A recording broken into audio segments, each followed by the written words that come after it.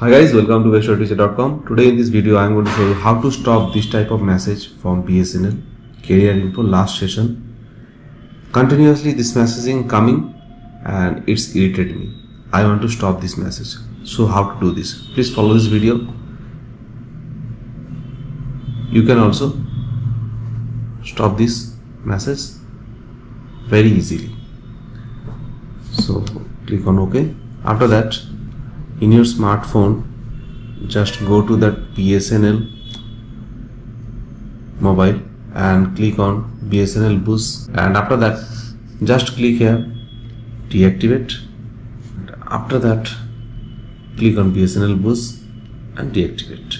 Now all are deactivated.